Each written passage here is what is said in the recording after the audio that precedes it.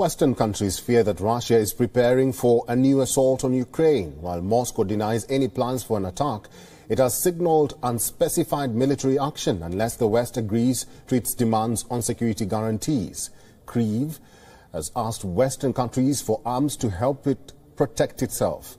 On a visit to Kyiv, a bipartisan group of U.S. senators has promised solidarity and weapons to Ukraine. We will impose crippling economic sanctions, but more important, we will give the people of Ukraine the arms, lethal arms, they need to defend their lives and livelihoods. And so our message is there will be consequences if he chooses to violate the sanctity of this democracy. Britain has also begun supplying anti-tank weapons to Ukraine that will help defend itself from a potential invasion. Canada has also deployed a small contingent of Special Forces operators to Ukraine.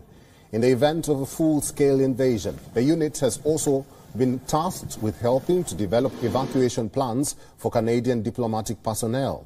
Meanwhile, German Foreign Minister Annalena Baerbock, on her first visit to Ukraine, met with President Volodymyr Zelensky. Baerbock said she hoped tensions with Russia could be solved by diplomacy. Meanwhile, Russian military forces and hardware have arrived in Belarus to stage joint maneuvers next month.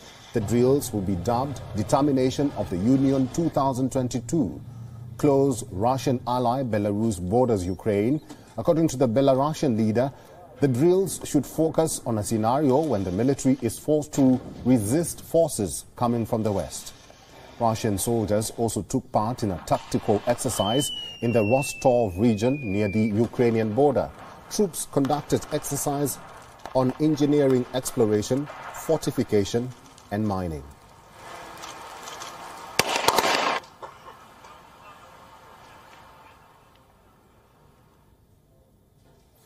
Joining us live from Moscow for more on this is Stuart Smith. Thank you for your time, Stuart, and good to see you. Critics argue that Moscow is trying to coerce Western nations unless they agree to their demands. Is that what has been stoking the animosity between Russia and US and NATO? And what is the situation in Moscow? Tell us more about the Russian military hardware arriving in Belarus.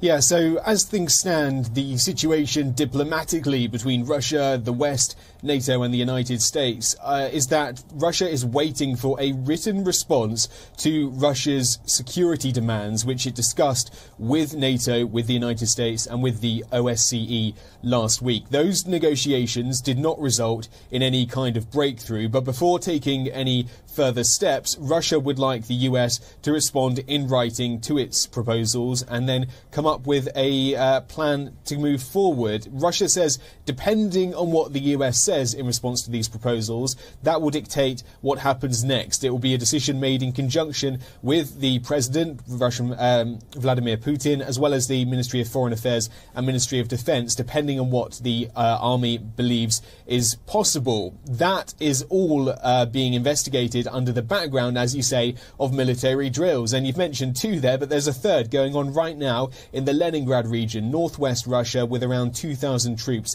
the military says, undertaking live fire exercises. The Belarusian drill that you mentioned, the president there, Alexander Lukashenko, he justifies that, saying that NATO militaries, Poland, Lithuania, are building up troops, thousands of troops, near the border with Belarus, and this would be a sign that Belarus is not going to be intimidated. The exercises would happen in southwest Belarus, which is near the border with both Ukraine and Poland, notably Poland, a NATO member state, Ukraine not, but indeed weapons and now we hear Canadian Special Forces have been deployed to the country to provide assistance. Stuart, what is or will be the impact of countries like Britain supplying weapons and Canada deploying special forces to Ukraine? Yeah, well, the UK Defence Minister, Ben Wallace, who told Parliament about the plans to send weapons to Ukraine, he says they are purely defensive. He says this support is for short-range and clearly defensive weapons capabilities. They are not strategic weapons and pose no threat to Russia. They are anti-tank defences, which is what the UK has sent. And so Ben Wallace, the Defence Minister there, making the point that the UK is not arming Ukraine with weapons to, for example, invade Russia, as Russia has claimed is a possibility, or indeed to try to take back its eastern region by force. These are purely defensive capabilities, and they are being delivered and have been being delivered over the past few days. That's in comparison, well, I should add, first of all, the United States has also already been sending equipment, naval equipment, lots of money, ammunition to Ukraine to try and bolster its defences. NATO is not, well, Ukraine is not part of the NATO military alliance, but many Western nations are willing to give